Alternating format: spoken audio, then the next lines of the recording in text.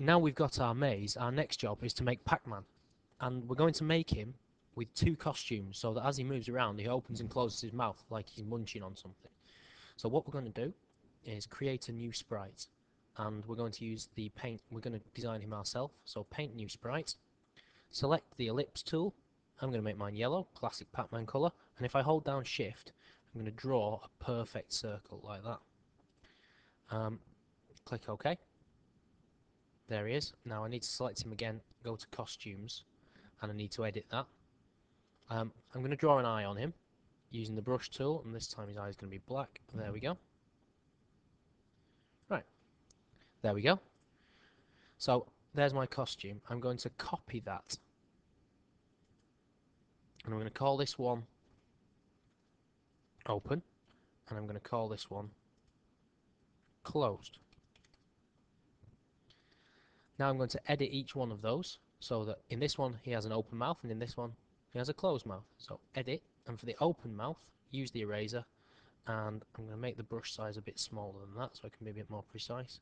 I'm going to delete his big, give him a big open mouth. You can obviously customize him at this point as well if you want, but that's okay for open mouth, as you can see. And here, if I edit that one, I'm going to use the brush tool again, just the black brush tool, and I'm going to give him a closed mouth and make him smile. Okay, so there are my two Pac-Men.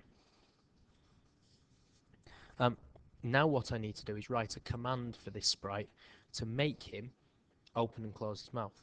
So with the sprite selected, I'm going to change the name up here. I'm going to call it Pac-Man. With Pac-Man selected, I'm going to go to the scripts panel, and I'm going to write this script. First of all, control, when the flag is clicked, and put a forever loop in there.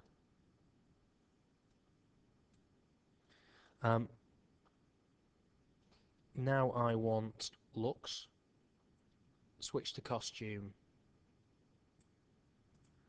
open. I then want to wait 5 seconds, or wait 0.5 seconds rather. So wait half a second, 0.5. Let me do that. If I just take that out, I can then duplicate that, pop it on the bottom, and change that to closed. So that's what I want, and I'm going to pop that in my forever loop. So now, if I click the flag, my Pac-Man will start to munch. You could make the timing slower or faster depending on what you want to do. So that's how to make Pac-Man and how to make him look like he's eating things.